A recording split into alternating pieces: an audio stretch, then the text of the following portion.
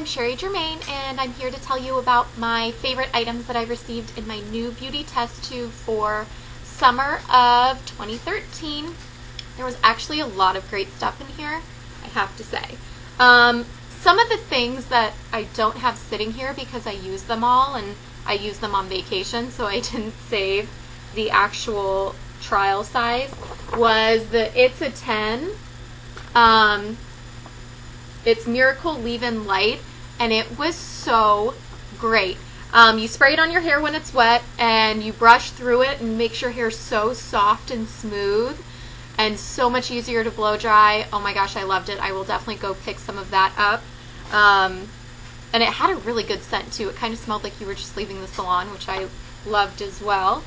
And another thing that I really liked, but I left on my vacation while I was there, was the Purity, the cleanser, which was really good. It felt good on my skin. It smelled good. Didn't have a really strong scent, which was nice. And it just really seemed to clean my face really well. I liked it a lot. Moving on to what I actually do have here, I really like this Orly nail polish that I got. I don't know if you can really see the color, but it's kind of this glittery, like gold silver color. It's hard to describe. It's called Rage. It's just a really cool different color that I wouldn't normally get, and when I tried it on, I liked it. It just really stood out, and it seemed to go with a lot because it's kind of neutral. So I like this a lot. I also liked, this was in like the extra little side bag that you get with it when they send you little extras to try. It was this Dalton lip gloss.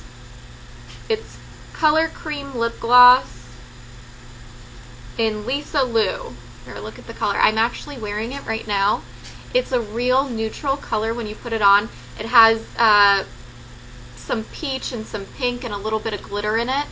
So it seems to go with a lot of different skin tones. And when you put it on, it's pretty light, which I like a lot. I don't like in-your-face color.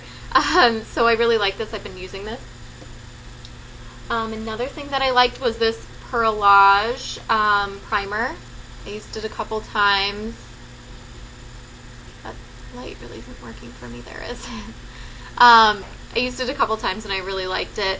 I typically use Smashbox, that green primer color correcting, to get the redness out of my face, which works really well. But when I tried this, I liked it too. And the last thing that I absolutely loved and adored from the NewBeauty test tube was the Lumine Pure Radiance Night Cream. This stuff, I have to tell you, smells phenomenal. It smells like you're putting oranges on your face. I've been using it every single night. I've just incorporated it into my beauty routine, and I really, really like it. It seems to give my skin a more healthy glow, and it hasn't made me break out, which is huge. Most things that I put on my skin make me break out, so I can't use a ton of things. So I really, really like this stuff. So those were my favorite items. Some of the items I could have done without were the Tarte oil. I don't even know what kind of oil it is. Oh, Maracuja oil. It's a roller ball, and you're supposed to put it like under your eyes and on your neck for more hydration. So I tried it, and instead it just seemed to make me look oily because it's oil that you're putting on your skin, and it didn't really like absorb all the way. So I didn't like that very much. The Pantene Expert shampoo and conditioner was just like any other shampoo and conditioner to me. Not a high-end shampoo and conditioner. It was fine, but, you know, nothing special. And that was it. I think I liked pretty much everything. Oh, the other things, Your Best Friend, the eyebrow filler that came with the brush. The brush on the end I really liked because it helped brush my eyebrows, but I'm not good at putting on, my eyebrows are dark enough as it is with my light hair, so I really don't need to fill in my eyebrows.